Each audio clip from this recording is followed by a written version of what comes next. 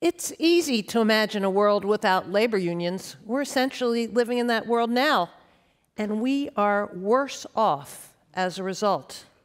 Few of you probably belong to unions, but almost all of you benefit from them. It was unions that brought us the weekend.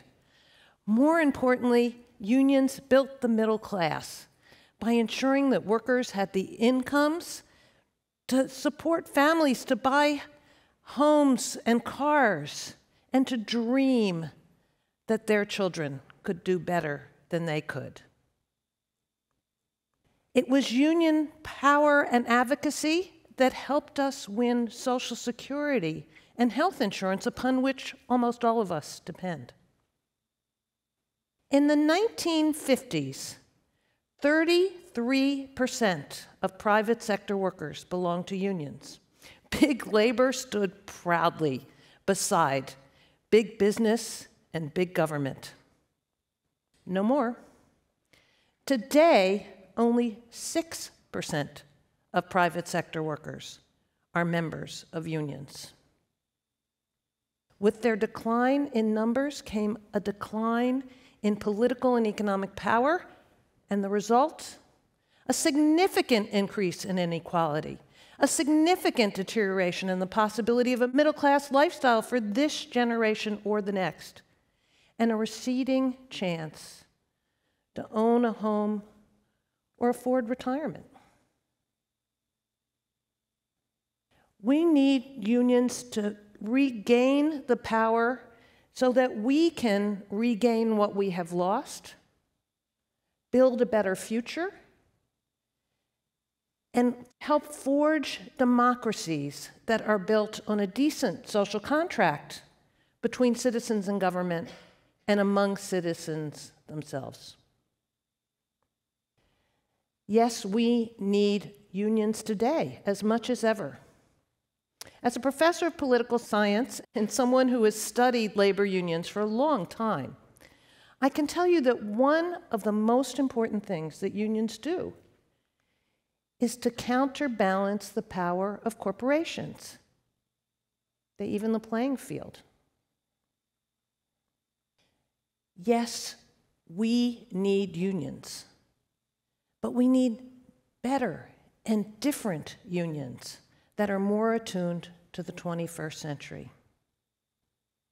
Let's picture the world before unions. Small children toiling all day and even into the night in noisy, polluted factories. Or immigrant women workers jumping from a burning sweatshop because the fire escapes were locked so that they could not take breaks. That was New York City in 1911. That's Bangladesh now. But unions changed that by winning protections for workers. They transformed lives. They enabled even the worst off to achieve the American dream. Consider the longshore workers, those who load and unload ships. In the 1930s, they were destitute, homeless men who lived on the beach. They were wharf rats. In the morning, the boss came and yelled all along the shore, thus the name longshore. They pleaded for the scarce jobs, just as migrant day laborers do today at places like Lowe's and Home Depot. It was humiliating, degrading. But when the unions won the right to organize and won contracts, the wharf rats became lords of the dock. They became middle class. They could marry. They could support families. They could send their children to college. They had health insurance and benefits. They had dignity, respect. They were full American citizens. Unions enabled others to attain the American dream by raising wages generally and by reducing wage disparities between men and women and among the races. My research has shown me that with every transformation in the economy, the technology, the way we work, there has been an evolution in the labor movement. Craft unions, think construction work or even beer making, emerged from medieval guilds. With the rise of industry, auto, steel, new forms of organization emerged. When white-collar workers in offices, in government, in healthcare, in professions began to want voice and representation, yet another kind of union developed. In my mind, in my ears, is Dolly Parton singing 925, inspired by a real-life union of that name. When you hear that song, thank the unions for a decent working day.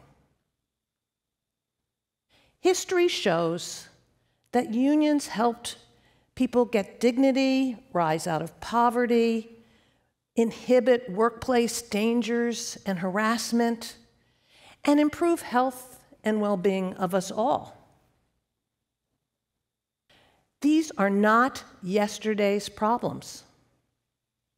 Workers of today still need and want unions. An MIT survey in 2021 revealed that 50% of the non-union workforce would join a union if given a chance. So, Margaret, if unions are so great, why are they in such serious decline? Because the odds are stacked against them. Many of you have read about the Amazon warehouse workers who failed to win a union representation election in Alabama. They failed because of concerted employer opposition. Indeed, there are many employers and politicians who are preventing the reform of labor laws passed nearly a century ago in another era and another economy.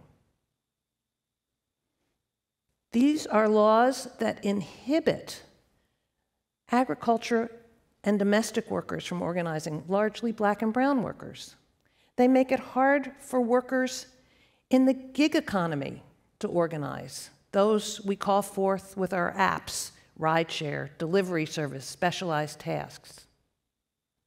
There are employers and politicians who are pushing states to pass right-to-work laws, laws that abolish the requirement that those who are covered by union contracts have to pay union dues. This effectively kills the unions. Now, many workers in 27 states do not have to pay for the benefits the unions provide for them. States that include Michigan, Indiana, and Wisconsin, former union strongholds. And society loses big.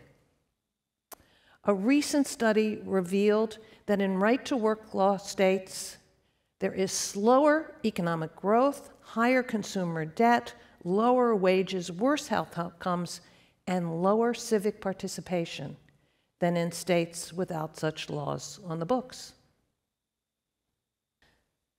But it's not just employers and politicians that are holding unions back. Unions are a cause of some of their own problems. Some unions are extremely bureaucratic, stifling debate and innovation. Some union leaders are corrupt, rigging elections, paying themselves humongous salaries, even when they represent very low-income workers. And some commit felonies. Jimmy Hoffa is the notorious example of a labor leader who went to prison. But just this year, several high-ranking officials in the United Auto Workers were sentenced for embezzlement. Now, many critics, possibly some of you, blame unions for inflation. When wages go up, consumer prices go up. True enough, but so does the standard of living for workers. If we paid 1 to 2 cents more per apple, apple pickers and packers would have decent wages, decent housing, and some protection from pesticides. And we, as taxpayers, benefit from higher standards of living by workers. The pandemic gave us the term essential workers.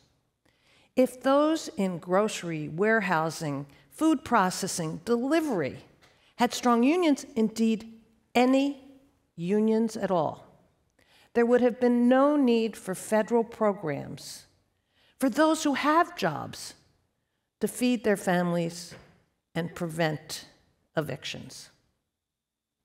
Now, there are many reasons for union decline, including structural ones, the decline in union jobs in manufacturing. But a major reason is public lack of awareness, even misinformation, about the value of unions. Well before President Reagan fired the striking air controllers in 1981, there has been concerted and continuous opposition by employers and politicians to undermine unions. Employers no longer suppress unions by hiring private armies, like US Steel, Ford, and the coal companies did. Now they hire very high-priced consulting firms to do that work. Elected officials may no longer call out the police and the National Guard to cart labor organizers off to jail. Now they pass legislation that restricts union organizing and power. But workers are beginning to fight back, as the headlines reveal. They are building solidarity across racial, ethnic, religious, partisan divides. Martin Luther King exhorted us to enwrap ourselves in a single garment of destiny. I have observed several unions that I've studied build expanded and inclusive communities of fate in which large numbers of others recognize that their destinies are entwined despite differences and distances. This doesn't always happen, but it can, and it must. If you took my class or gave me another hour, I could give you numerous examples. We need, as employees and citizens, to build solidarity through communities of faith that crosses geographies and differences. But to do that, we need to reimagine labor unions for now. The labor movement must evolve as it has in the past, even producing possibly alt-unions, alternatives to unions, alternatives to traditional unions. Workers in gig professions, tech, don't necessarily want a traditional union, but they do want influence over their wages, working conditions, and even the policies of their companies. And they are reimagining old approaches and coming up with new ones in order to build worker voice and power. Some are reconfiguring worker cooperatives, employee-owned businesses, in which the workers determine wages, working conditions, and distribution of profits. This is not a pipe dream. Mondragon in Spain has over 80,000 employee owners, takes in over $13 billion a year, and redistributes its profits to build worker skills and capacities among its member cooperatives. A newer approach is to use platform technologies to teach workers their rights.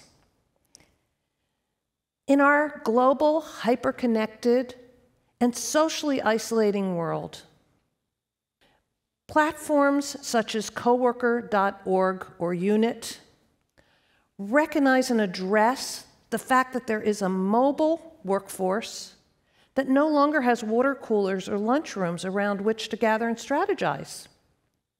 These platforms provide workers with a way to share experiences, access organizing resources, and build networks at scale across geographies and employers. Coworker.org had a huge win with Alphabet, the parent company of Google, a giant among tech firms. Alphabet workers recognize that they are part of a community of faith that crosses large distances. They have been protesting Google's contracts with the Pentagon and with immigration authorities. They have normal, run-of-the-mill economic union demands, but they also have the political demand that they should have a say over company policies that affect them and us. Now, whatever you thought of unions in the past, I hope that these examples have revealed to you what they can be today and for tomorrow. Unions once significantly reduced income inequality, the gap between the rich and the poor. They can again. These graph lines came together when unions rose. I'd like to see those lines permanently converge and inequality reduced once and for all. Billionaires are building rockets to explore outer space. This is so exciting. But equally exciting are the workers who are providing the goods and services on which those billionaires we all depend, exploring new ways to gain power and voice. If even some of these explorations succeed, workers will gain dignity, economic security, and the power to challenge employers and politicians. The result?